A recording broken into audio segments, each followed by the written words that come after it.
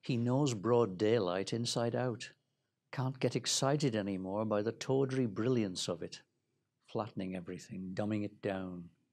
From an open window on the 7th floor, he watches the street scudding below and thinks, I must make something of my life, as if it were a bag of rags for recycling.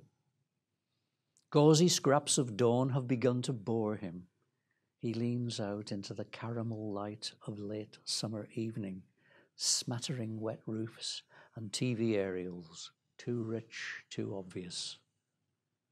At night he daydreams tricks so bright he feels they lend him context. He knows he has a steady way with starlight, can pick it up like sand on a fingertip. He goes out under the moon in the fabulous air, tasting of electricity. He lingers by houses with drawn curtains, presses himself thin as a shadow, and watches light bleeding from the open doorway of a pub. But it leaves him hungry. What he seeks for his own broken purpose is smaller, more secretive sources, the bits you find in the sweepings of a long day alone.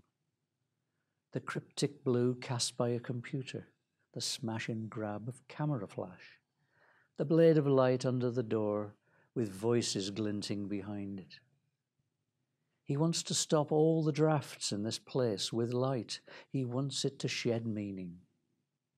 In the dark kitchen, he opens the fridge, and the light is so sweet and precise, it leaves him aching.